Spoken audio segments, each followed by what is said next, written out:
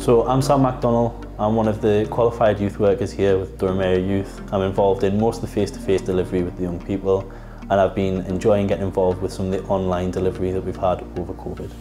I think now, more than ever, it's really important to push the services like ours for the young people. Like I say, COVID's just been like a ton of bricks on top of issues that young people experience already, and most of them will feel like they're at a breaking point and that they do need help. So I think by having services like our own, it gives them a space just to feel a bit of normality, a bit like themselves, and just have a bit of fun again. My name is Damien, I'm 16 years old and I am from Durham. The best thing about coming here is the social aspect. It actually makes me feel happy when I come here, because before Durham Area Youth came over and it was more like a free-for-all. You just either were into arts and crafts or you got sat on the Xbox. It's changed me because of the confidence aspect. Like, because I have autism, it's hard. So this has actually helped in a lot of ways to build up my confidence. My name's Stephen Davison. I'm a senior youth worker for Durham Area Youth. We do have one individual. She's a young lady from a village, a 13-year-old. We kind of reached out and encouraged her to come into sessions. And as the sessions went on, we've kind of helped build up a relationship.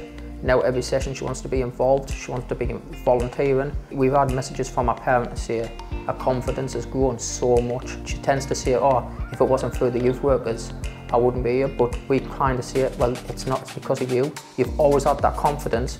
We're just helping you show it. So with the £2,000 grant, I'm lucky to be presiding as lead over that £2,000, and we've decided to use that on a boxing project where we'll be using the money not only to buy some nice quality equipment for the young people to use during the activities, but they'll also get to keep that after the fact. That is also helping us to bring in one of the local professional boxers, Tommy Ward. That's an idea that's come from the young people themselves. I'm glad that we're actually able to make that happen, because sport, and boxing in particular, is great for self-esteem. Big thank you to Simplyhealth and Sported. The boxing project and the equipment we've been able to buy is really an extra string to that bow. I don't think we could have delivered without that funding, and certainly not to the same level at which we will be. I just think it's a fantastic opportunity that we can provide in the heart of our community.